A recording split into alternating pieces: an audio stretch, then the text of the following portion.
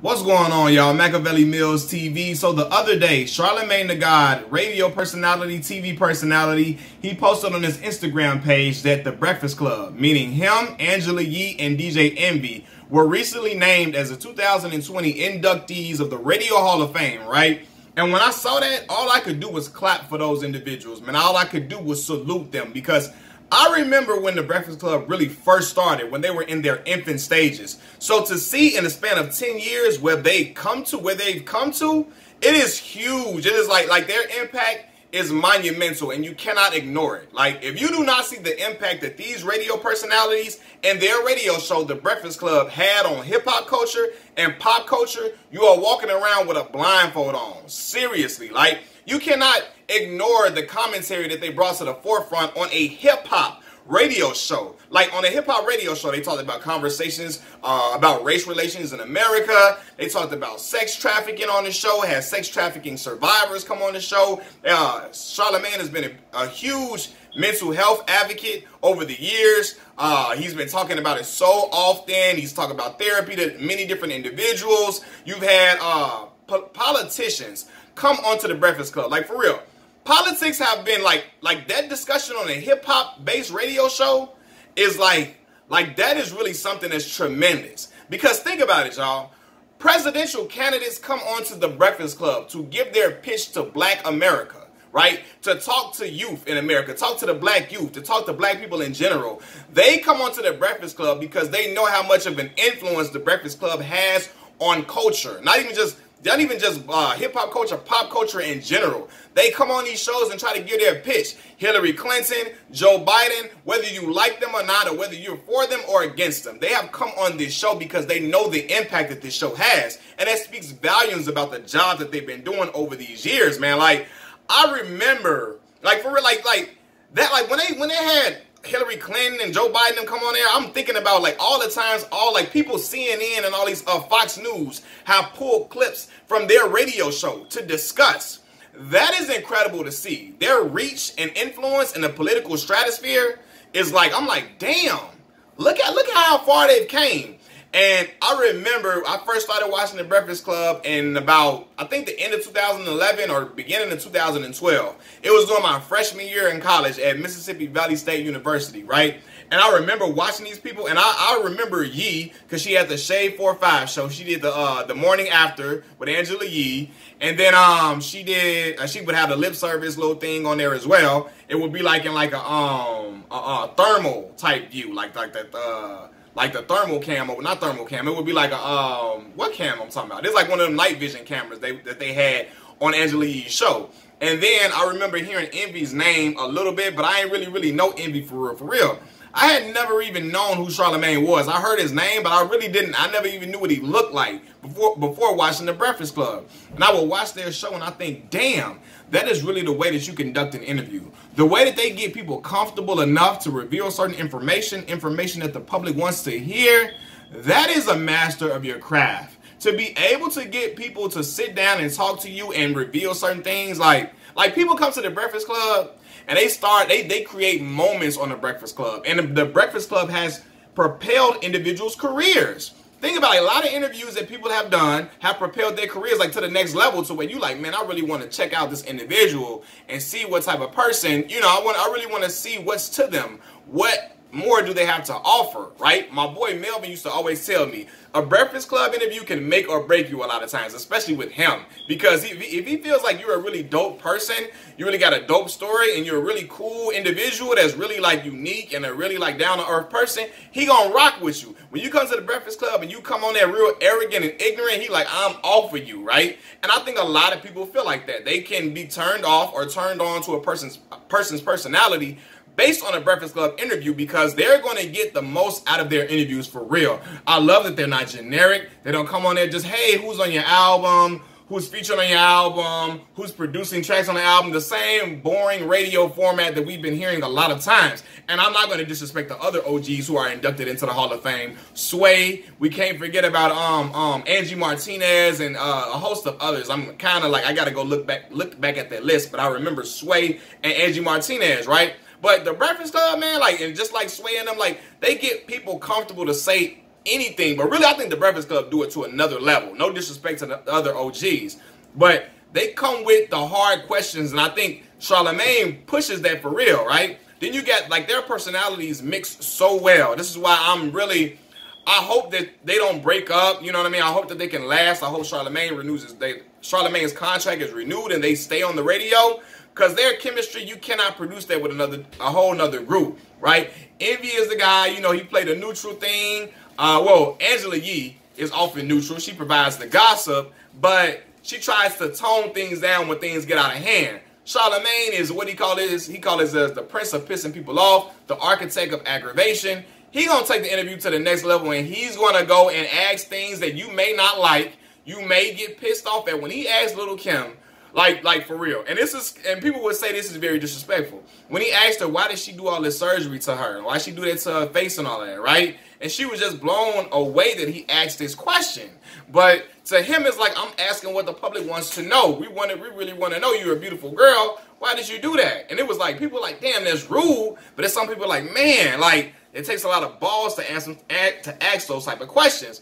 Envy been around for so long. He has so many relationships with all these different artists based in New York City. His ties with Fab and DJ Clue and so many other artists in New York is profound, because he really made his bones being with Clue. And I didn't even know like how deep Envy's catalog and his career ran. But to see them individuals like all in the mix like that, like all of them, and Envy plays a role where he can be on what Charlamagne is on. He can play devil's advocate with you. He can propose a whole different argument than what you're doing. You know what I mean? Or he can be all for what you're saying. And, you know, like, I remember when him and Killer Mike had the back and forth about public school versus private school, right? And it made for an interesting topic on my YouTube show, right? My YouTube platform, right? I remember all the historic, like, not historic, but all the crazy viral moments that the Breakfast Club has produced. Starting off with Ray J. And I remember when they were saying that they didn't know if they were going to be out of there or not. They thought they was going to get canceled, and they thought it was going to get shut down. He said they always say Ray J saved them. He indoor pool, outdoor pool. You want to mess with the money team? We got 5 Rolls Royces. What did he say? 5 Rolls Royces outside or something. He talking crazy. Talking about the booty goons going to come get you, talking wild. But that just sparked so many other viral moments. The Birdman moment, right? Charlamagne's incident with Beanie Siegel. Beanie Siegel started listing all his his criminal history like he going down his damn resume. I mean, I know this fool is not up here, and I love Beans to death. That's one of my favorite rappers, right? Like, growing up, I really love Beans. But to him naming his criminal history, going back and forth with Charlamagne, I was just laughing at Beans. And when Beans was like, I can leave right now, Charlamagne was like, oh, okay, go ahead. And Beans sat back down. I said, oh, damn, Beans. Broad Street Bully, you out here looking crazy, because you need this Breakfast Club interview, because he knows how powerful that interview and that platform is in hip-hop. At that point, Beans hadn't been around for a long time. He had like a lung removed. He was like far removed from hip-hop for real. So from the hip-hop scene. So I remember Charlamagne's moment with Fredro Starr. I remember K. Michelle getting pissed off at Angela Yee, getting ready to snap. I remember Dame Dash and Envy going back and forth about being a boss and what you're going to have for your kids if you're a worker, which I didn't really like, because even though Dame was preaching being a boss, he was shitting on the working class individuals. And they're like, you got to start somewhere. Dame was leaving out the part that he started off with illegal drug money to get where he needed to be. And everybody ain't willing to risk their freedom and risk going to jail and taking away from their children to be able to be put into a position as a boss. But it was just so many different unique conversations that came about from that show. I remember when Stevie J and them went up there, and this man Charlamagne asked, he crazy. When Charlamagne when Lil Mama was crying up there, when Charlamagne and her were going back and forth. I remember when Stevie J and Jocelyn went up there. And Charlamagne was basically alluding to Jocelyn being a man, right? And she was like, what did she say? She's like, I got a vagina. He like, let me see it, right? I'm like, oh, this man crazy. Then I remember when she was like, I'll blow this joint up. I ain't none of Lala, none of them other fake girls you hang with or whatever. He said, now why? He's like, why you gotta call Lala that? And he was like, I'm just saying, I'll blow this mug up. This was right after the Boston bombings happened, right? And he was like, why would you say that after the Boston bombings happened? Why are you gonna say you're gonna blow up the radio show? She's like, oops, I shouldn't have said that. And he was like, yes, you know better than that. Young Man. And I'm like, oh my God, fam called her Young Man up here. I'm like, this man is crazy. But just all the different moments that that show has produced, whether you feel like, you know, Charlamagne is the bad guy or not, or, you know, just all the things that Soulja Boy going up there acting a damn fool and like, you know, wilding out up in there. Like, I can just name so many moments that I remember just from that radio show Sparking, man. And it's been something that I was watching every day. And in college, I would sit in front of my laptop, and like I'm like got my laptop up right now. I would sit in front of my laptop and watch The Breakfast Club all the time, every time. And I turned my boy Melvin on to the show. Like, he like, bro, you the one that put me on to watching The Breakfast Club, right? And yeah, man, it's just been a great ride for those individuals, man. I'm extremely proud of what they've made of their careers. Charlamagne has spread it off into giving commentary into the political, what's the Colbert Show? He's been on there.